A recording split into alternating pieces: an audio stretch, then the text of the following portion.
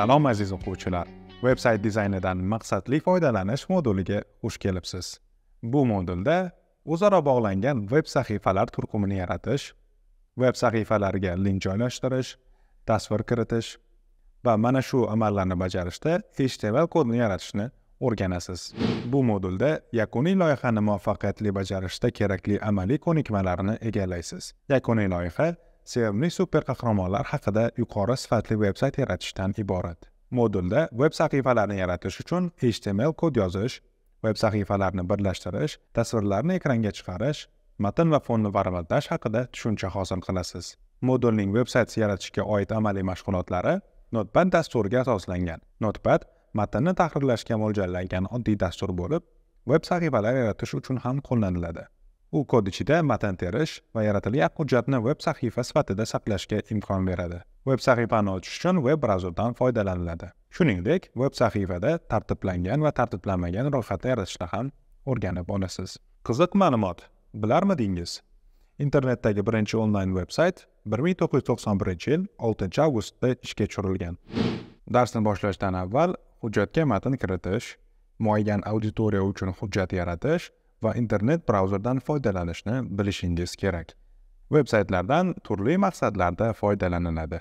Masalan, ular orqali sevimli mavzular haqida o'qish, ijtimoiy tarmoqlarda suhbatlashish, musiqa yoki kinolarni yuklab olish yoki namoyish etish, shuningdek kompyuter o'yinlarini o'ynash mumkin. Har qanday veb-sayt qay maqsadda foydalanilmasin, foydalanuvchilarga qulay dizayn taqdim etish kerak. Veb-saytdan izlagan narsangizni topa olmay xunob bo'lganmisiz? Agar veb-saytning dizayni har tomonlama qulay shaklda yaratilgan bo'lsa, foydalanuvchi yoki auditoriya undan foydalanish jarayonida zavq oladi. Aksincha, veb-sayt dizayni puxta ishlanmagan yoki undan ko'zlangan maqsad noaniq bo'lsa, foydalanuvchilarda salbiy taassurot uyg'otadi. Modul davomida HTML yordamida veb sahifa yaratish ko'nikmalarini shakllantirasiz. Bu jarayonda diqqatli bo'ling, chunki kod yozishda kichik xatoga yo'l qo'yilsa, veb sahifadagi elementlar noto'g'ri ko'rinish oladi. HTML nima?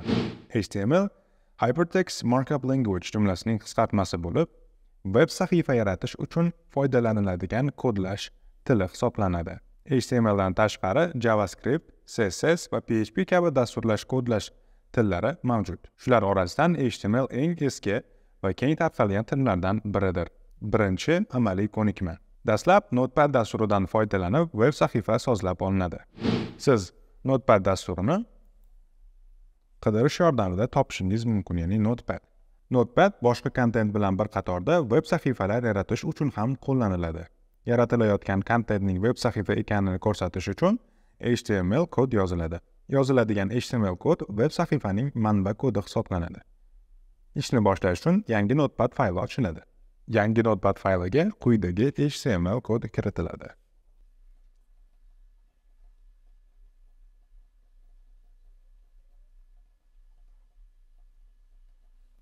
Yozilgan kod veb sahifaning asosiy strukturasi bo'ladi.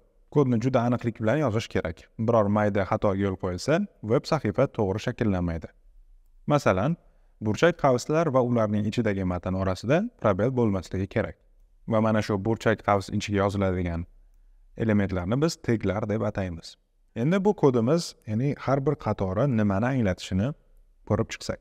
Bu birinchi qismi, ya'ni doctype HTML dasturiy ta'minotga yozilayotgan hujjat HTML va veb sahifa ekanligini bildiradi. Koddagi har bir qatorning boshi va oxirida keladigan burchak qavslar, ya'ni tag yaratishga xizmat qiladi. Taglar brauzerga qaysi elementni qay shaklda aks ettirishni ko'rsatadi. Ikkinchi qatorda turgani bo'lsa, bu HTML tagi, bu tag HTML kodni ochish tagi hisoblanadi. Dasturiy ta'minotga veb sahifa boshlanishini ko'rsatadi. Keyingi qismi esa head, ya'ni sarlavhani ochish tagi. Bosh qism sahifa nomi kabi elementlar uchun qo'llaniladi va veb sahifaning yuqori qatorida aks ettiriladi. Va pastroqda esa bu xuddi o'sha head elementining yopish tagi hisoblanadi. Ochish tagidan farqli ravishda o'ngga egilgan chiziq, ya'ni slash bilan yoziladi. Mana bu slash belgisi bilan yoziladi. Keyingi pastdagi mana bu tagimiz bu body, asosiy qismni ochish tagi hisoblanadi. Veb sahifadagi barcha kontent yoziladigan seksiya mana shu hisoblanadi. Uni pastida, ya'ni body tagining yopish tagi va so'ngida esa HTML kodini yopish tagi. Dasturiy ta'minotga veb sahifa tugashini ko'rsatadi. HTML kodiga kiritiladigan aksariyat elementlarda ochish va yopish teglari qo'llaniladi. Veb-sayt strukturasi sozlangach, kontent kiritish boshlanadi. Har bir veb sahifaga kiritiladigan asosiy elementlardan biri sarlavha. U sahifada aks etmaydi, balki veb sahifa ochilganda web browser panelida ko'rinadi. Va biz mana shu sarlavhani head ochish va yopish tegi orasiga yozamiz. Burchakli qavs ochamiz va u yerga title, ya'ni sarlavha tegini ochamiz. Va sahifamiz nomini yozib, masalan aytaylik, sinov sahifasi. Va so'zimizni yozib bo'lgandan keyin mana shu title tegimizni yopish tegi bilan tugatamiz mana. Ochish va yopish tegi aytib o'tganimizdek bir xil, faqatgina u mana bu slash bilan farq qiladi. Ana endi mana shu hujjatimizni web sahifa sifatida saqlashni o'rganamiz. Yaratilgan web sahifani web brauzerda ochish uchun u maxsus usulda, ya'ni HTML fayl sifatida saqlanadi. Notepadda fayl menyusidan Save as buyrug'i tanlanadi. Web sahifani saqlash uchun papka tanlanadi. Web sahifa uchun HTML bilan tugaydigan mos nom kiritiladi. Masalan, mening Veb-sahifa. So'ngida nuqtadan keyin fayl formati ko'rsatiladi, ya'ni HTML. Va mana bu yerda uni barcha fayl turiga o'zgartirib qo'yiladi. Fayl nomi kiritilgach, Save tugmasi bosiladi. Shundan so'ng hujjatni web sahifa ko'rinishida ochish mumkin. Kompyuterda saqlangan hujjatlar orasidan yaratilgan HTML fayl topiladi va sichqonchaning chap tugmasi bosilib, Open with, ya'ni yordamida ochish buyrug'i tanlanib, bu yerdan From browserni tanlaymiz. Va ko'rib turganingizdek, biz mana title tegi orasiga yozgan matnimiz mana shu yerda ko'rildi, ya'ni sinov sahifasi. Keling, mana shuni boshqaga o'zgartirib ko'ramiz. Boshqa sahifa. Hujjatimizni saqlaymiz va brauzerda oynani yangilaymiz.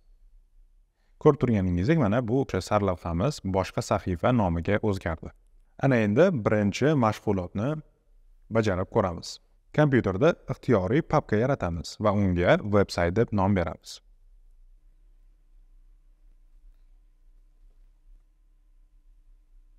Va website papkasi ichida images deb nomlangan papka yarating.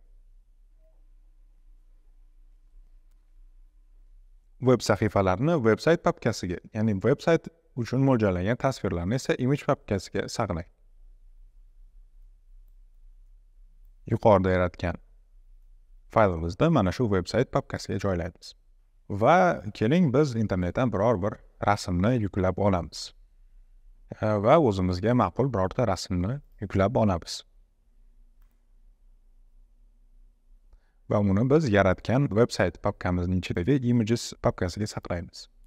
Ikkinchi mashg'ulotda esa bosh sahifa deb nomlangan web sahifa yarating. U websaytingizning asosiy web sahifasi bo'ladi. Birinchi amaliy ko'nikmadagi koddan foydalanib sarlavha kiriting. Notepad dasturini ishga tushiramiz va bu yerda o'tgan safargidek kod yozamiz. Avvaliga biz brauzerga biz qaysi faylni yaratayotganimizni aytishimiz kerak. Doctype, ya'ni hujjat turi HTML va keyin biz bu yerda HTML tegini ochishimiz va birato'lasiga yopib ketishimiz mumkin.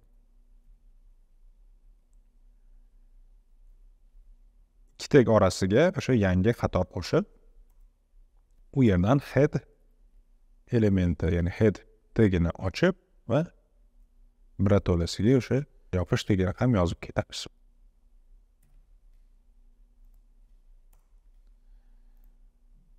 Xo'sh, mana shu head orasiga title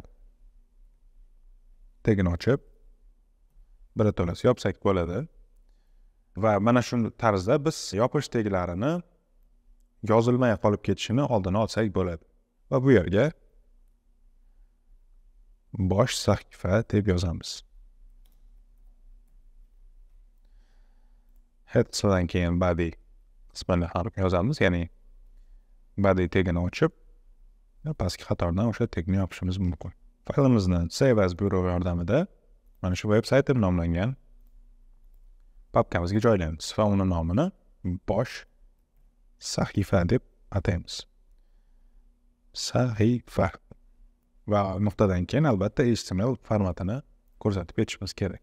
Va yaratilgan veb-saytimizni mana bu Chrome brauzer yordamida ochib ko'ramiz. Chap tugmani bosamiz. Open with Google Chrome. Mana ko'rib turganingizdek, Chrome oynasida mana bu bosh sahifa sarlavhali web sahifamiz ochildi. Aziz o'quvchilar, ushbu dars yordamida siz HTML fayl strukturasini yaratishni va yaratishda kerak bo'ladigan kodlarni yozish tushunchalarini o'zlashtirdingiz. O'rgangan ko'nikmalaringizni rivojlantirish uchun mustaqil mashqlar bajarib ko'ring. E'tiboringiz uchun rahmat.